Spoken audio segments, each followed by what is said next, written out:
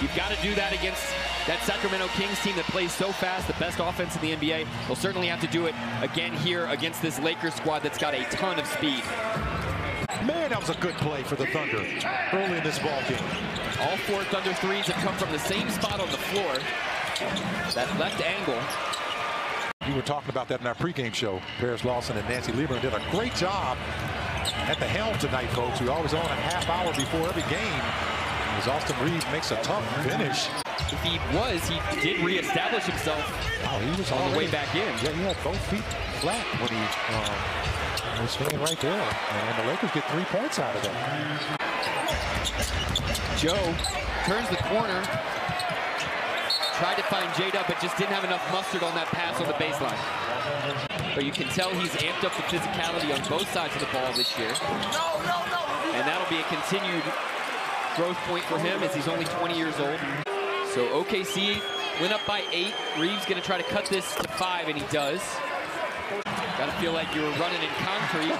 And a lot of guys don't like that, as much. A few seconds left on the shot clock, and Reaves was patient down low to find Vanderbilt for the jam. Quite a moment here for him. Quite a few moments, actually, for Josh Giddey.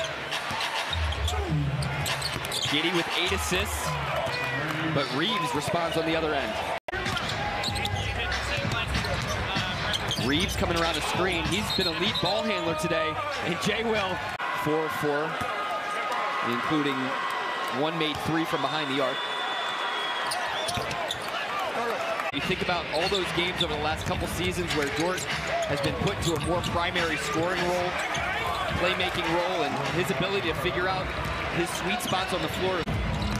That's 21 points. He really helped the Thunder's offense out, too.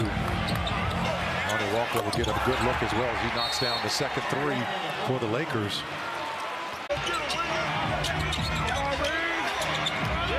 Reaves going to go baseline attacks, reverse layup. That was an acrobatic finish down low by Austin Reaves. Poor free throw shooting, so smaller lineup out there for Los Angeles, the same for OKC.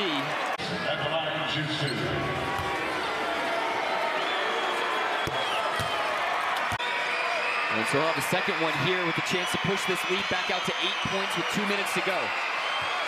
Daigneault sending Dort and Joe down the floor to Giddey hunting for Joe. Joe gets a screen from J-Dub. That 3 looks so good. We've seen some wild comebacks over the course of time here in OKC. That was the largest comeback in the entire NBA this season. Yep, not enough time to play this straight up. Got to try to trap, generate a steal. Oh, it nearly had one as Isaiah Joe was just chest to chest with Austin Reaves. I tell you, where there's been 12 lead changes and 7 ties. This is also without LeBron James. They get about 13 free throws a game just between the 2 of them.